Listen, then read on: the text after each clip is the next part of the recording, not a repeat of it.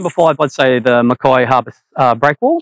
Only saying that is it's such a good area for like your pelagics. You can still catch a black Jew, finger mark, still get barramundi as well. A lot of guys fish out there just for a couple of hours through the day. If they've only got a few hours to spare, they'll throw slugs, metal slugs, or slicers, lures, and live bait and catch all your species like Spanish mackerel, cobia, and tuna.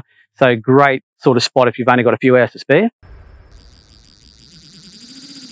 I'd say number 4 would be the Seaforth area. It's a great area, net-free area. So you've got 12 or 13 creeks around that area that all produce barramundi, king salmon, mangrove jack, grunter, and your bread and butter species, of course. But I love the beach along Seaforth, very family orientated. So you can have the kids, get them out. You've got the Seaforth Park there, camping grounds, fantastic area, very family orientated. As well as you've got the islands just out of Seaforth called the Nuri Group.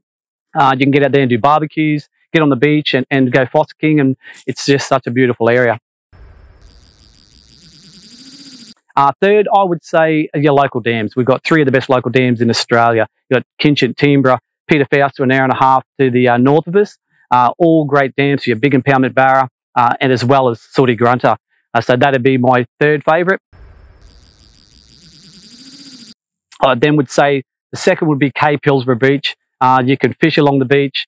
You've got like your bread and butter species. If you've got a little tin, you can launch it off the beach here, get your mackerel, finger mark barramundi, and then you can even sit back with the children and feed the kangaroos. So that's just a bonus. But I would say my hotspot most of my life, number 1 pick is right in the middle of town, the Pioneer River. One of the cleanest rivers along the east coast, where you get barramundi, mangrove jack, northerly winds push in, you get your mackerel species, tuna species, mud crabs. It's just such a good venue. If you want to pump yabbies, the Pioneer River is another great spot for pumping yabbies.